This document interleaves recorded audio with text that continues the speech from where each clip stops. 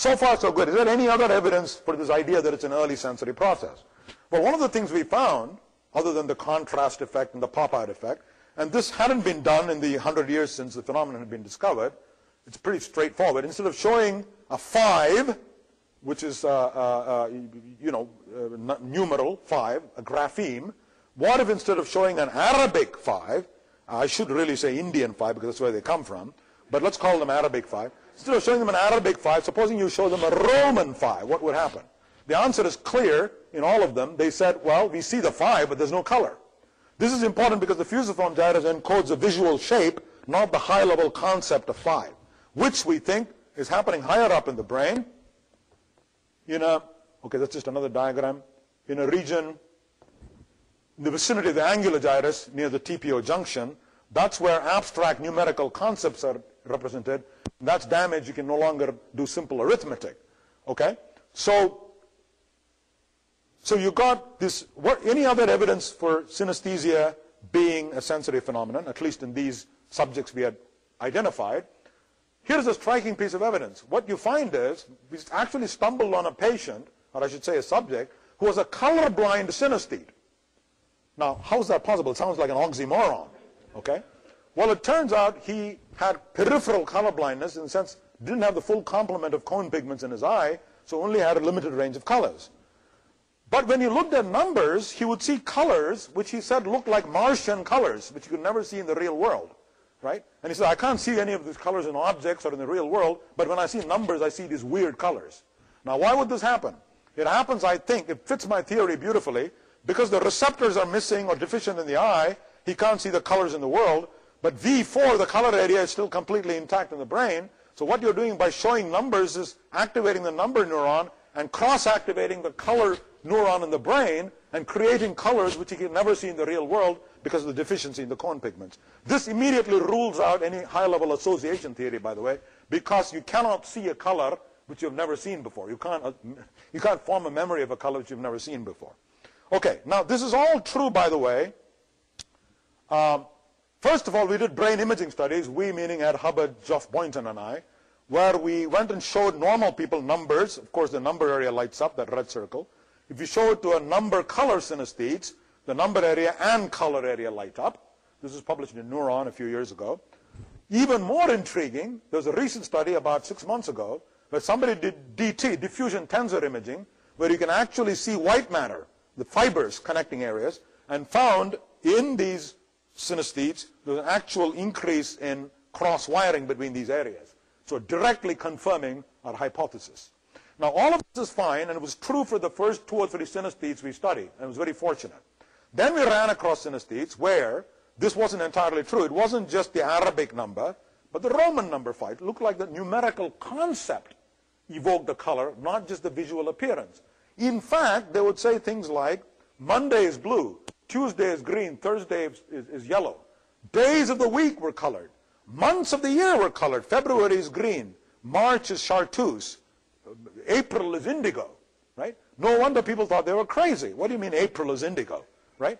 But remember the golden rule, especially if you're in neurology, if somebody sounds crazy, usually means that you are not smart enough to figure it out. Of course, sometimes they are crazy, but generally it means you don't know what's going on. Okay, what do days of the month, months of the year, and numbers have in common? Numerical sequence or ordinality. Where might that be represented in the brain? I'd like to suggest that probably is in the vicinity of the angular gyrus, where we know numerical computation takes place. There's an abstract representation of numerical sequence in that region of the brain, and then it turns out that the higher color area to which V4 projects is also in that general vicinity. So if that cross-wiring gene is expressed selectively in the fusiform, you get number color synesthesia, the lower synesthetes, who are driven by the visual appearance of the number. If it's expressed higher up in the vicinity of the angular gyrus, you get the higher synesthetes, where there's a numerical concept that drives the appearance of the color. You get lower synesthetes and higher synesthetes. Now comes an interesting question.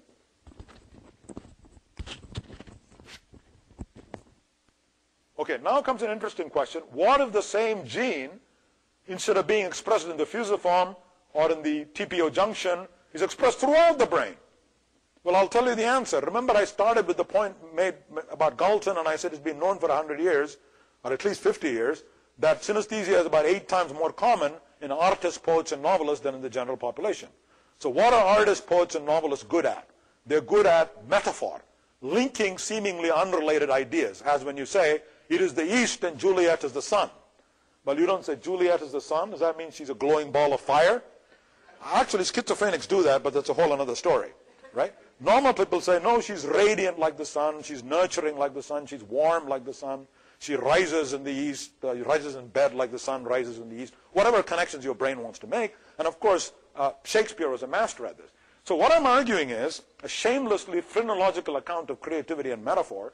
If that same gene is expressed throughout the brain, and if you believe that concepts are also anchored in different regions of the brain, greater cross-wiring or cross-activation is going to increase the propensity to link seemingly unrelated ideas, and thereby increasing your ability to form metaphors, right? And hence, the 8 times more higher incidence of synesthesia in artists, poets, and novelists. In other words, what I'm saying is the synesthesia gene, why is it so prevalent? Why do you see 1 in 30 people having this quirk of seeing colored numbers? Natural selection would have eliminated this thousands of years ago, hundreds of thousands of years ago. Why do you have it? It's completely useless. You have it because there is a hidden agenda. In other words, it makes certain outliers in population more metaphorical, more creative, artsy, whatever, right? Now, people always ask me, so it's like the sickle cell gene. There is a hidden agenda for the synesthesia gene. So people ask me, well, if it's that good, how come we don't all have it? Now, that's a silly question. If we don't all have it because evolution takes time. Maybe given another 100,000 years, we'll all have it. Another reason, which I think is the real reason, is you don't want everybody to be creative. You want genetic diversity. You don't want everybody to be creative and metaphorical. If a neurosurgeon is doing surgery on your brain, you don't want him getting creative on you, right?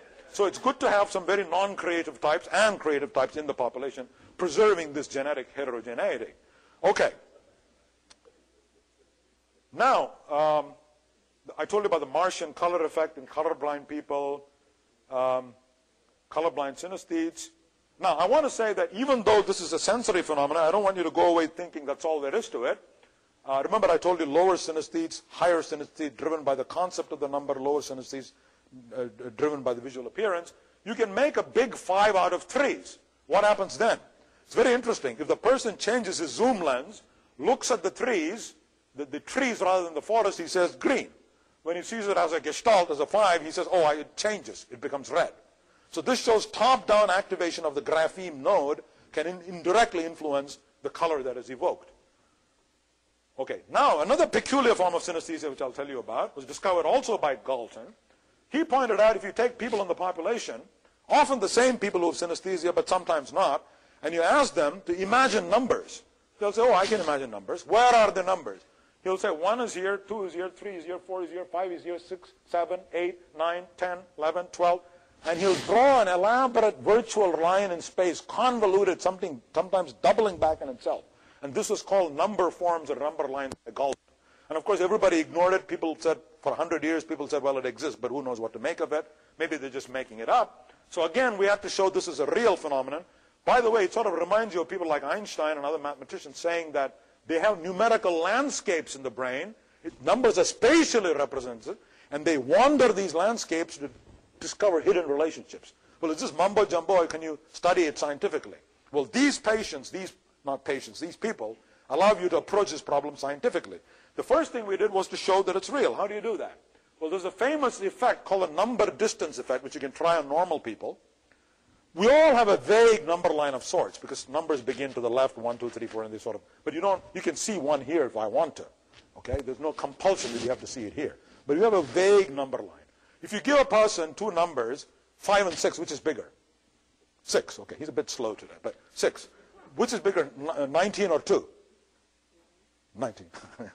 Okay, so generally if you do this systematically, what you find is the further apart 2 numbers are, the quicker the answer and more accurate. If they're close together, people are slow. He was slow, as you notice. Okay? Now, why is that? If it's just a lookup table, it shouldn't matter how far apart the numbers are. So the suggestion was there's a scalar representation of numbers somewhere in the brain, and if they're close together, it's easier to confuse them, and that's why you confuse them and you take a longer time.